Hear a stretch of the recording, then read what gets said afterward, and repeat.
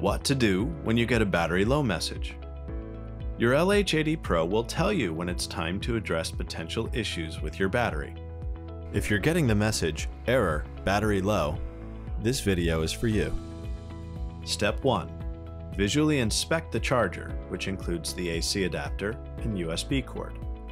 Also, inspect the LH80 helmet port to make sure there's no issues or physical damage to either the power cable, the AC adapter, or the power port on your helmet.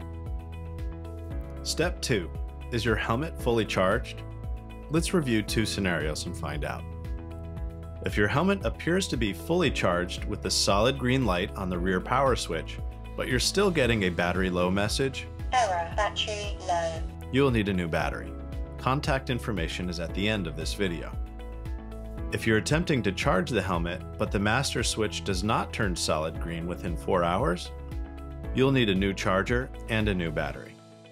If either scenario in this video pertains to you, please contact us at 855-549-6757 or email us at support@theradome.com for further instructions.